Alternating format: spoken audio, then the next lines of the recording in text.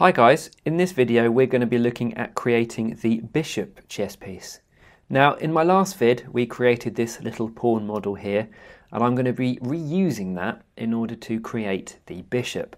Now it does two things. It makes sure that the bottom stays the same so that the bases across the chess pieces all look similar, and the second is that it makes life easier. There's no point in redoing stuff if you don't need to. So I'm just going to turn the lathe object off so I can see the spline, and then I'm going to go to my side view. Now bishop models are generally a bit taller than the standard pawns, so I'm just going to select the top points and just drag them up.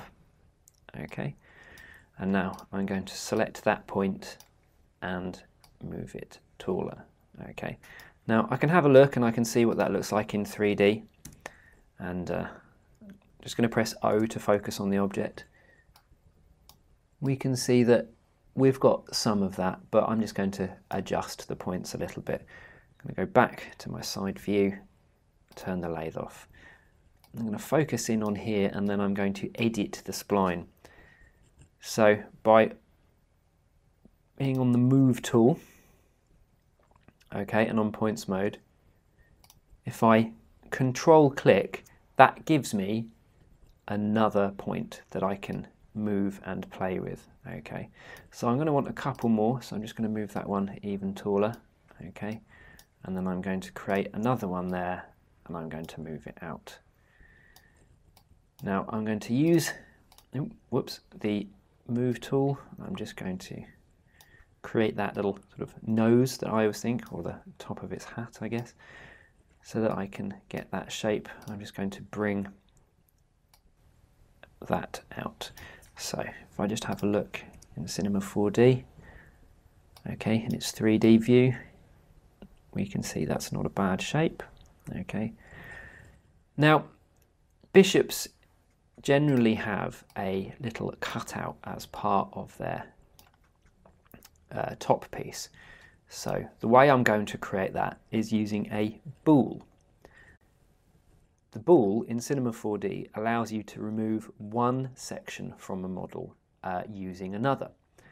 So the Boole tool is up here and I shall just create it. So there we have Boole. Okay, and now if I drag and drop the lathe NURBS into that, you can see that currently nothing happens because it doesn't know what I want to take away from. So then I need what it is that's going to create the slice. And the easiest thing I find to do this with is the cube. So I'm just going to create myself a cube and then go to the Objects Manager to make sure I can access its handles. And then I'm just going to create a shape and position it where I want that slice to be. Okay. So using my side view, I can then use the rotate, and that would allow me to get that slice in a place that I am relatively happy with. Okay, so just going into the 3D view, you can see that that currently goes all the way through. Okay, and now if I drag and drop the cube directly above the lathe, you can see that that's effectively what we are going to do the other way around. So if I drag the lathe above the cube now and reorder, we end up with the cut out of our main lathe NURBS, and that gives us our overall shape. So there we go, that was relatively quick, and then I shall see you again in the next video.